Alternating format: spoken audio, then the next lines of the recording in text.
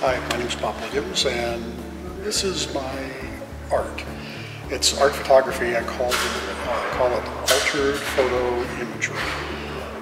It's digitally manipulated. It's all my photography, from the old man talking to his dog in Ireland, to this daffodil that used to be in my front yard, to the rainbow, to the surprise lilies, to the basketball pictures that are here.